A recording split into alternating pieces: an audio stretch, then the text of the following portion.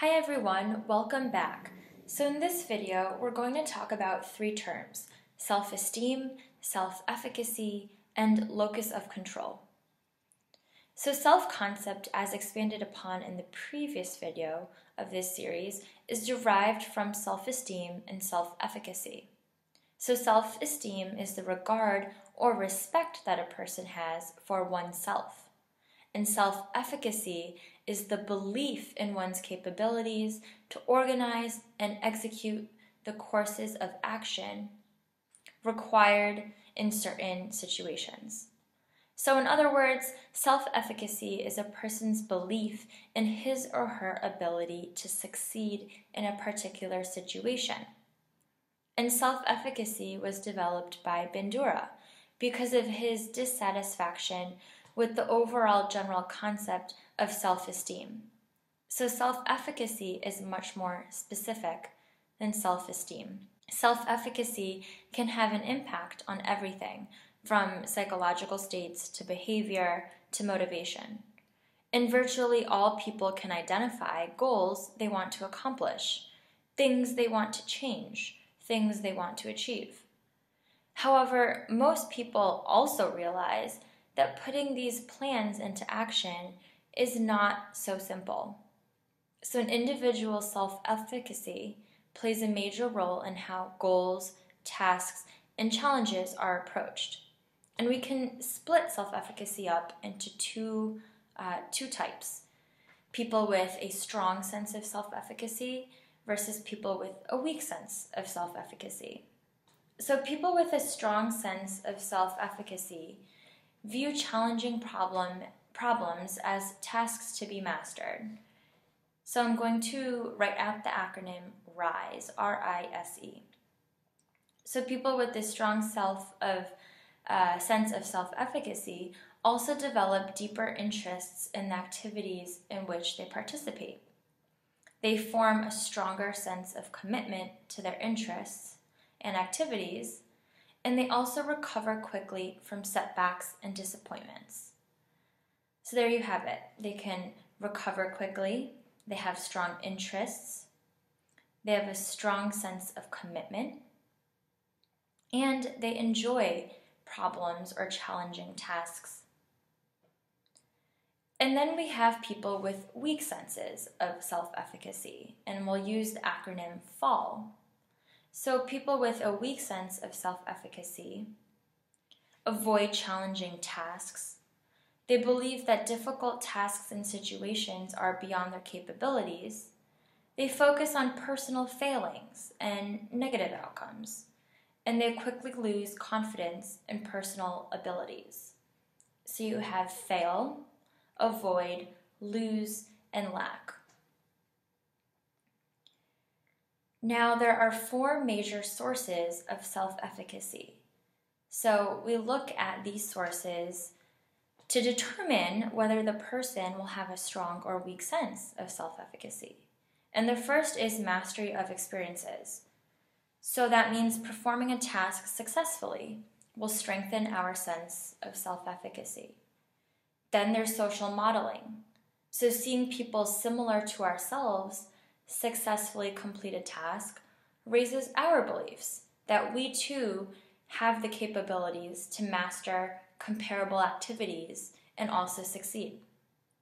The third source is social persuasion.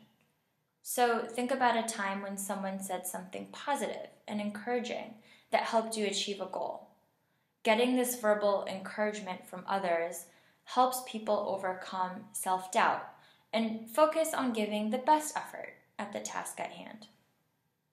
And the last source is psychological responses. Consider a person who becomes extremely nervous before speaking in public. They may develop a weak sense of self-efficacy in the situation, but by learning how to minimize stress and elevate mood when facing difficult or challenging tasks, we can improve their sense of self-efficacy. Now, here is the little catch.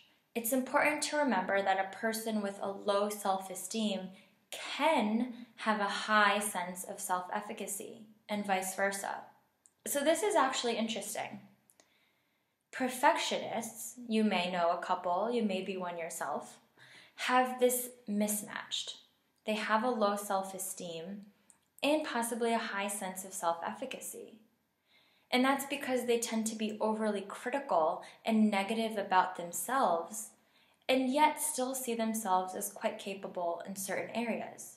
For instance, a perfectionist might see himself as uninteresting and unlikable, but see himself as a competent architect. They're often competent at tasks with clear guidelines, but they feel a little uncertain and lose a little confidence in situations without these clear rules in things such as relationships. Now let's move on to our last term, locus of control. Locus of control is the extent to which people perceive they have control over events in their lives. And there are two types, internal and external locus of control.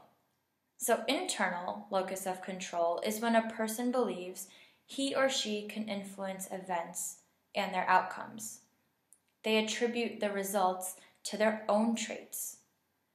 And a person with an external locus of control blames outside forces for everything. They attribute events to environmental traits or causes. Individuals with a high internal locus of control believe that events in their life come primarily from their own actions. So if a person with an internal locus of control does not perform as well as they wanted to on a test, for example, they would blame it on lack of preparedness on their own part. And if they performed well on a test, then the outcome would be attributed to their ability to study. Now, using the same example, if a person with a high external locus of control does poorly on a test, they may attribute this outcome to the difficulty of the test questions. And if they perform well in a test, they may think that the teacher was lenient or that they were lucky. Some external factor is why they performed well. People with an internal locus of control feel that they control their own destiny rather than their fate being largely determined by external forces. So they tend to be happier, less depressed, and less stressed. Hopefully, this video was able to clarify the differences between self-esteem, self-efficacy, and locus of control.